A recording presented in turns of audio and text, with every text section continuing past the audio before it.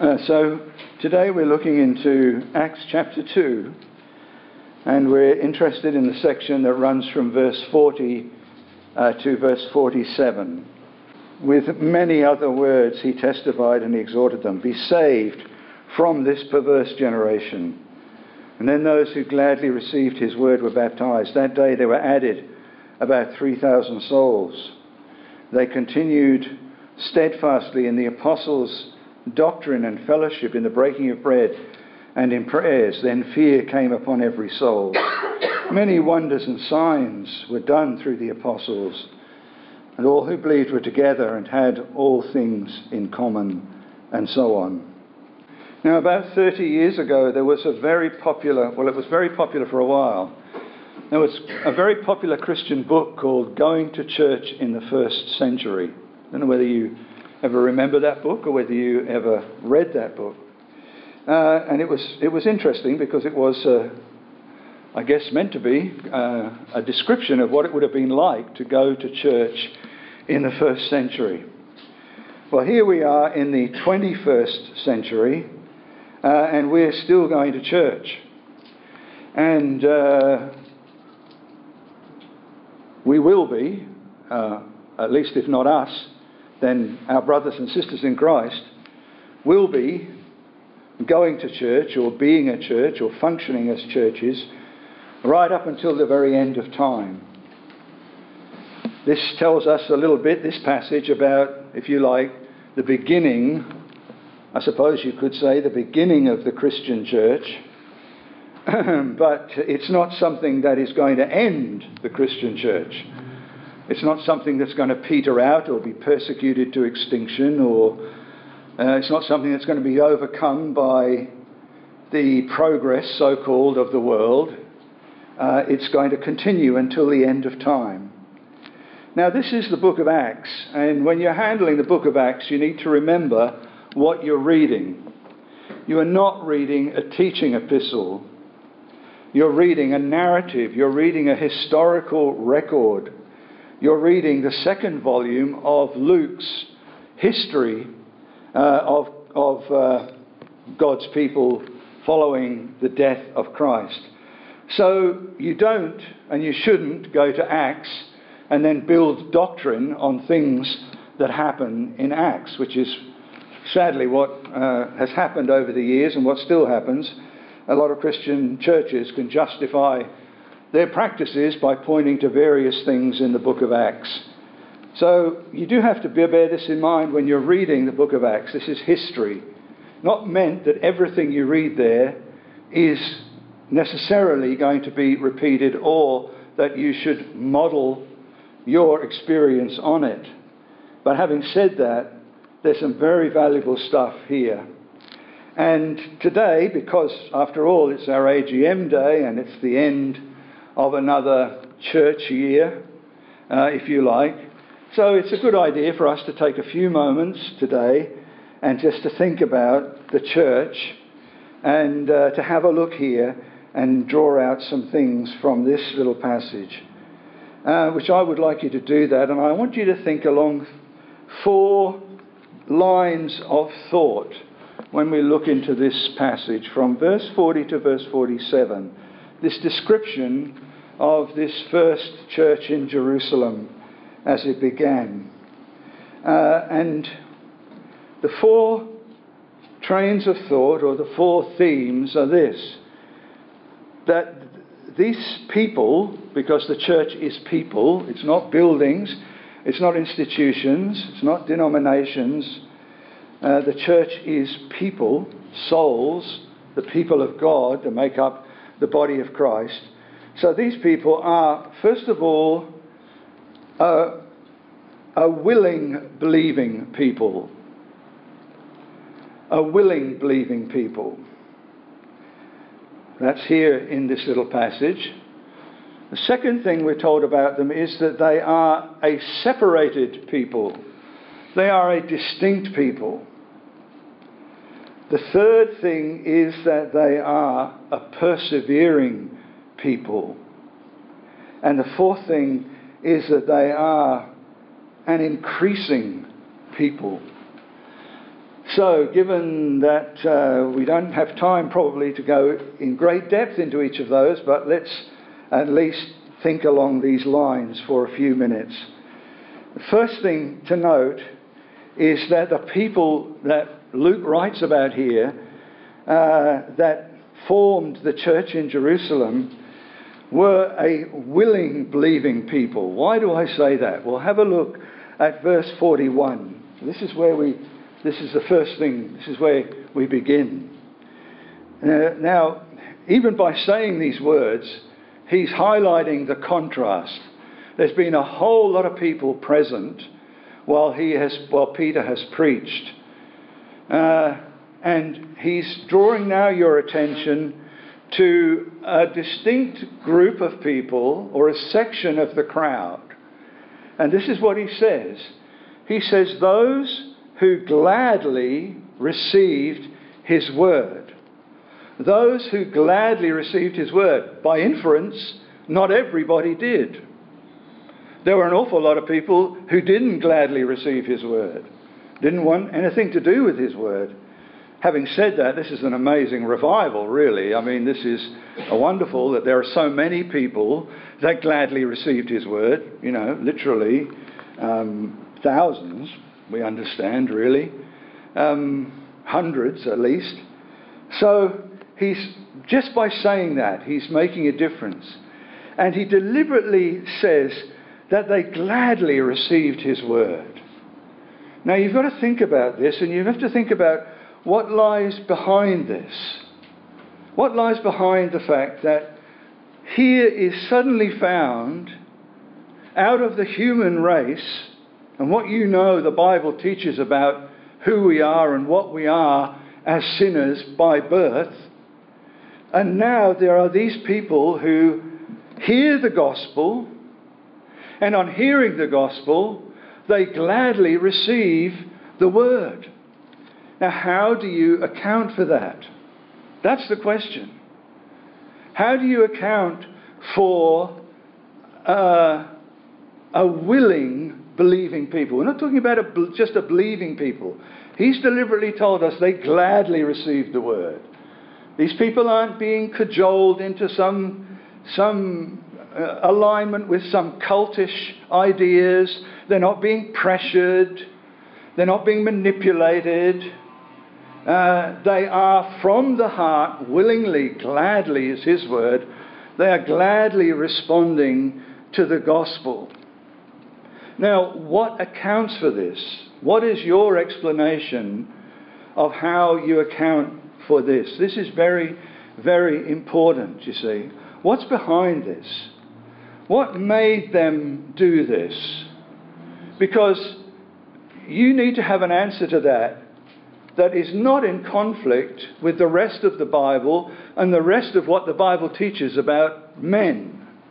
And the rest of what the Bible teaches about men is that they're dead in their sin and in their trespasses. They're from the womb, they go astray, all of us. That we're children of wrath as we are. That none of us are born Christians. None of us come into this world other than being sinners, alienated from God. So how do you explain that there's now this group of people who are gladly, in the midst of people who are not gladly receiving it, there's this group of people who are gladly receiving the word? You've got to have a biblical answer for that. And the biblical answer for that, of course, forms the basis and explains really, or accounts for, or gives credit for everything else that happens and is described about these people in the remainder of this reading. You're going to trace it back to this, you see. You see, because it can't be a question of them suddenly deciding that they think this is a good idea in and of their own wisdom and their own volition and their own will. See, do you know what actually has taken place when someone becomes a Christian? Do you know what has to take place for someone to become a Christian? For someone to be among the redeemed of God? You see, perhaps at some point you've thought about this or heard about this. It's very important. Now, theologians and teachers of theology sometimes refer to what we're talking about as what's become known as the Order Salutis. Don't worry about that. In other words, they've sat down and they've tried to systematize using the Bible and work out what's actually happened that has meant someone has become a Christian. And the Order Salutis goes like this. This is what they conclude, and this is accurate, and this is right, and I believe this is absolutely true and biblical. Okay, so this is what has to happen for someone to become a Christian. First of all, election. They must be chosen by God. Sovereignly and graciously, they must be chosen, and this is what Paul's writing to the Ephesians, remember. And in the very first chapter, in the very opening words, he says that you were chosen in him before the foundation of the world. It's mystery. It's very mysterious. And it's hard to get your mind around. But this is what the Bible teaches. That before you responded to God, God was at work in your life. And that God was at work in your life, and God had you in mind from eternity. You see? So, in this Order Salutis, election first. Then they say the next thing that has to happen is you have to hear the gospel. Because the gospel is what calls you. The gospel is what calls you to Christ. That's the way God set things up. You can't become a Christian without the gospel. People don't become Christians without hearing the gospel. As much as some people want to think that that's the case, it's not the case. You must hear the gospel. That's why there's been a tremendous missionary movement over the years, and evangelism and all this stuff, because the call comes in the gospel. So you must hear the gospel. Then they say, accurately, you must be regenerated. You can't regenerate yourself. You must be regenerated. You must be born anew by God's Spirit. And that's not something that is within your power to accomplish. This is something which God graciously does, and he uses his word. And then, following that, they would say, there comes justification by faith. So you're born again, and you've heard the gospel, you're born again, and you put your trust in Jesus Christ by faith. And following justification, they would say adoption, sanctification, perseverance, glorification. So, the Order Salutis. Think about it. Remember it. But above all, remember that it is God that makes people Christians. It's not people that make themselves Christians. It's God. God at work. God doing what only he can do in causing us to be born again. So this is explaining, I'm saying this because this explains why these people gladly receive the word of God. And we're not going to lay the credit for them doing this at their feet and say, what wonderful people they were. Not at all, because that would go against everything else that we understand about ourselves and about the Bible. So not at all. And he underlines this, just in case we haven't got the message in this little passage, he underlines it with the very last verse of the chapter. He puts it like this, in a nutshell.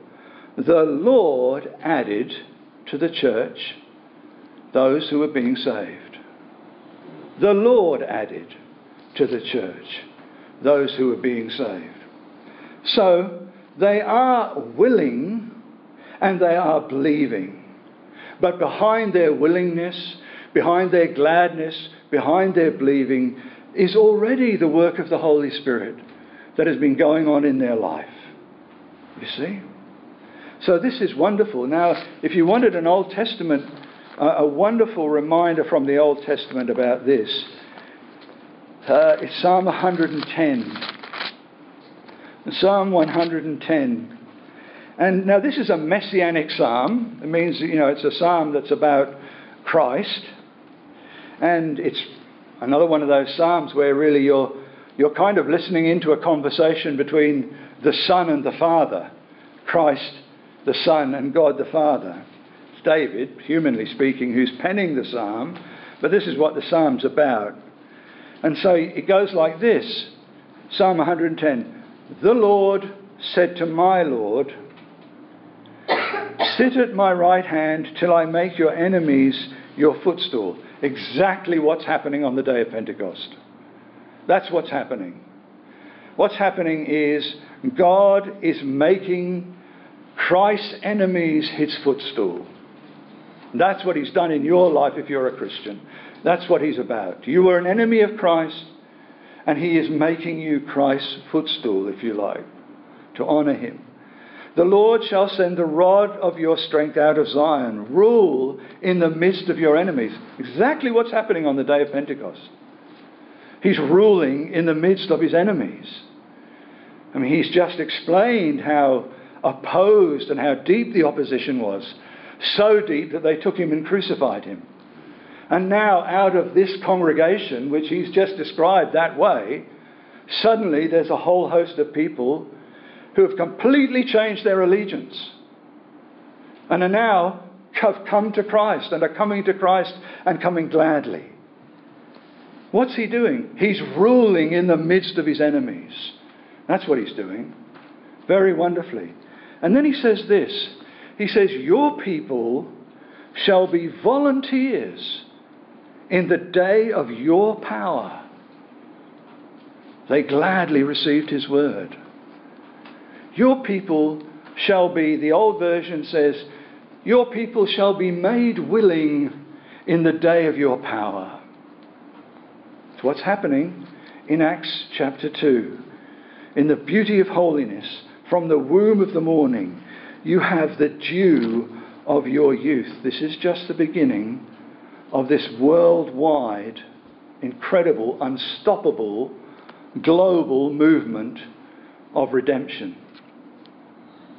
You think of the millions and millions, billions no doubt, that have gone before us into heaven.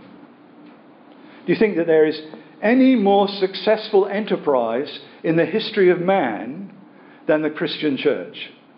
There isn't. There never has been, and there never will be.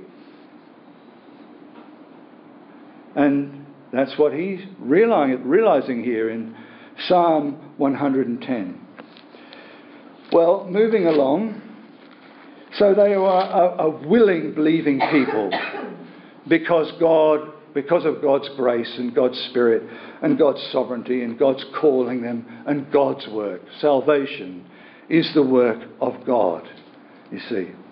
But he also identifies this next thing. He describes them as what I've termed a separated people, a distinct people, a different people, a separated people, because this is what he's emphasizing in his sermon. Not what I'm emphasizing, but it's what he's emphasizing. And verse 40, look, in Acts 2, he says it. He's got a way of saying it. He doesn't, when he's preaching, imagine him standing there and he's preaching to this assembled multitude. And they're a mixed multitude. So they're not all going to believe by any stretch of the imagination. Many are not going to believe. And so he's appealing to those whom God is calling, let's say. He's appealing to them, and he says this. He says, be saved from this perverse generation. Be saved out of. If you wanted a more literal understanding of what he's saying. He's not saying, be saved in the perverse generation. No, I hope that isn't your concept of Christianity. Oh, we are in the world, but we're not of the world. John 17. Be saved from this perverse generation. So there's a separation that comes, a distinction. Whether you like it or not, that's just how it is. If God is working, you see. And so he says, then those who gladly received his word were baptized, and that day about 3,000 souls were added to them. So he's tracing out for you this distinct demarcation of this group of people now. And there's a distinct demarcation. And here, in this particular event, what marks this distinction is baptism. Baptism into the name of the Father and the Son and the Holy Spirit. So the means of grace, the two ordinances which we have been left with, the Lord's Supper and baptism. These are distinctly Christian things. These are things for people who are Christian, in whom the Spirit of God has worked and who've been called. And these mark us as those who are among God's people, you see. And so you can imagine in some cultures today still, you think of cultures in Southeast Asia particularly, and India in places where they will tolerate you if you believe. They will tolerate you if you go to church. They won't take you seriously until you identify in one of these ways. You get baptized, no way. If you get baptized, then you are dead as far as they are concerned. They'll tolerate anything else. You might even tolerate you professing faith in Christ. But for you to take that step, which is in their mind clearly a step of demarcation and distinction, you see, they understand it. And so he emphasises that here very deliberately. So there's a difference. You are now a different person. You are now a new creature in Christ. If you have received the gospel and the understanding of what that means, gladly, willingly, believingly received the gospel, see, you are now different. You belong to a completely different race, really. Your citizenship is now in heaven. It's not in this world anymore.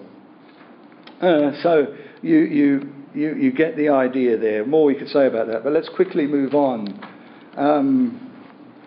and think about the third theme or the third line of thought. And the third line of thought is that they turn out to be immediately almost. They persevere in this following of Jesus Christ. So they're a persevering people. Luke deliberately emphasises this as well in verse 42. And he's chosen his words because he wants to make this point to you. And he says, describing this people now, the people who have willingly believed and who have subjected themselves to this distinction and embraced it, he said, and they continued steadfastly. They continued steadfastly. You can tell by the words he's using what he's trying to make the point. He could have just said continued. Continued steadfastly is almost like repeating yourself. And he wants to emphasize it. He wants to emphasize how they continued and how strongly they continued. So this is no flash in the pan. This is no, oh yeah, well, I'm caught up in the emotion of the service and the moment. So, but you know, when I get back into real life and people start asking me what I think I'm doing and persecuting me, I'm going to just withdraw. No, not at all. They continued steadfastly in the apostles' doctrine and fellowship, in the breaking of bread and in prayers. It's a pretty simple program. It's a pretty simple church program. And would that every Christian church just followed this pretty simple Christian program would be great, wouldn't it? I mean, this is what it's all about. These are the non-negotiables.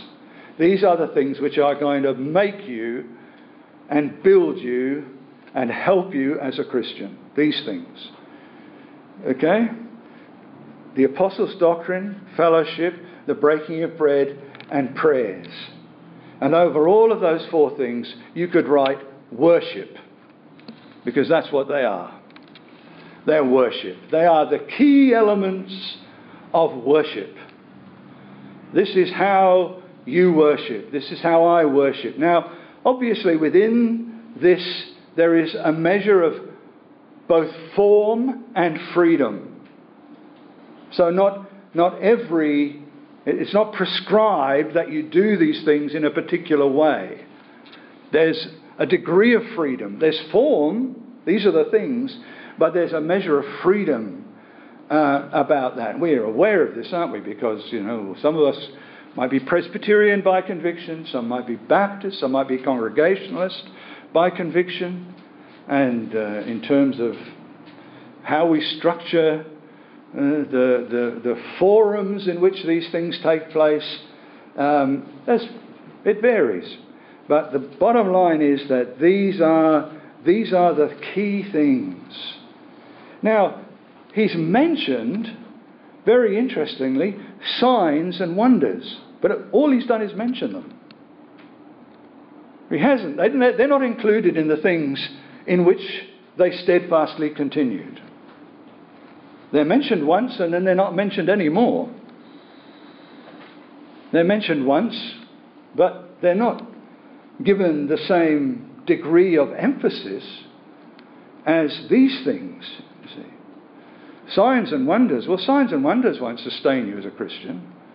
Signs and wonders won't build you. Signs and wonders won't disciple you. Signs and wonders aren't reliable.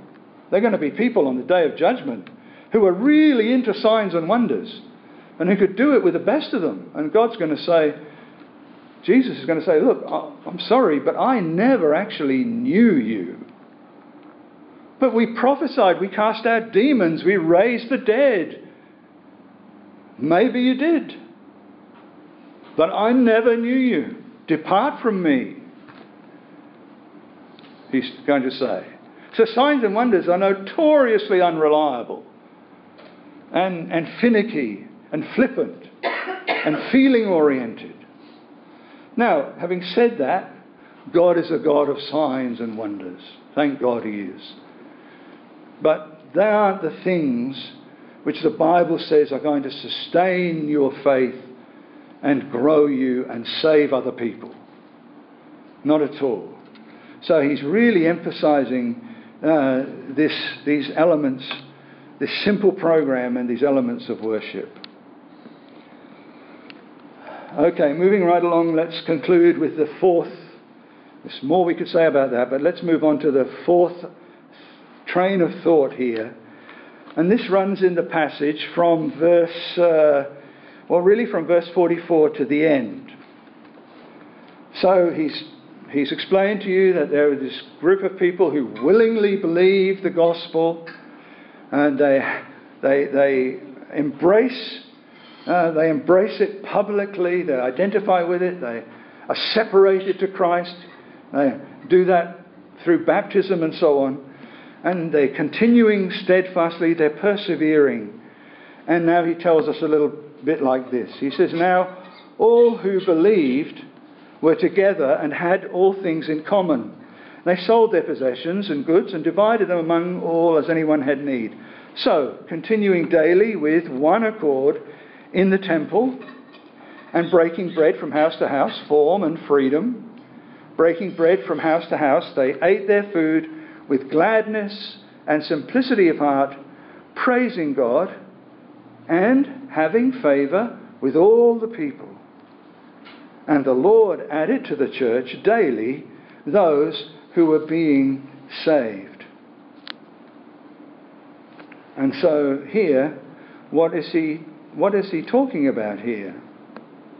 Well, he's describing how this group of people, this new group of believing people, this church, he's describing to you their life together. And he's describing to you some aspects of it. And he's telling you it actually proved to be very attractive. And I really believe that. I was really one of the, humanly speaking, one of the things that made the greatest impression upon me as a young man, totally lost from God. But one of the things that made the greatest impression on me was how attractive the lives of genuine born-again Christians were. I would never have told my mates I thought like that. But that was the reality. I saw what they had, and I knew I didn't have it. And I was tremendously attracted by it. Wonderful. It seemed quaint, it seemed weird, it seemed old-fashioned, it seemed like something from another world.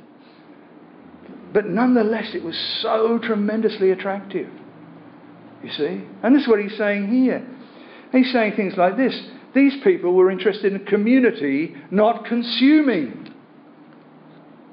Wow. They were interested in community, not consuming. They were interested in people, not possessions. Relationships were important. There was apparently among them, you're looking in from the outside, among these people there was genuine care and love and going the second mile for each other. They had a God focus. They continued daily in the temple. You didn't have to do that. It's a bit extreme, isn't it? No, it's not. Wouldn't have been extreme for them. They couldn't get enough of it. They continued daily in the temple, and there was one accord. Where's the strife? Where's the horrible members' meetings? Where's the divisions? They continued with one accord in the temple, breaking bread from house to house. They ate their food with simplicity of heart, praising God. I don't care what the world thinks, frankly. I don't give a stuff. Praising God and having favour with all the people. That was a byproduct of it. They weren't setting their agenda to have favour with all the people. That was just inevitably what happened. You see? It's wonderful, isn't it? And what was the result? The Lord added to the church daily those who were being saved. Now, okay, you're reading about revival. Do you want to know what revival looks like? Do you believe in revival? Do you believe in revival today? For the church today? Have you read any histories of revival? Revivals in places around the world. Amazing things. Suddenly, a sudden tremendous influx of people into the kingdom. The Spirit of God moving in unprecedented ways. Yes, I suppose you could say, well, we're reading about revival. Well, maybe. Not really. We're reading about what was this every day. How it was. How it should be. So they were hungry for worship. They were salt. They were light. And inevitably, what radiated out of them was peace, love, purpose, joy, belonging, all the things which the world, if it was honest, would say sets a premium on and can't find them and can't buy them and can't make them. And this is where they are. This is where they are in the church of Jesus Christ. Hallelujah and amen.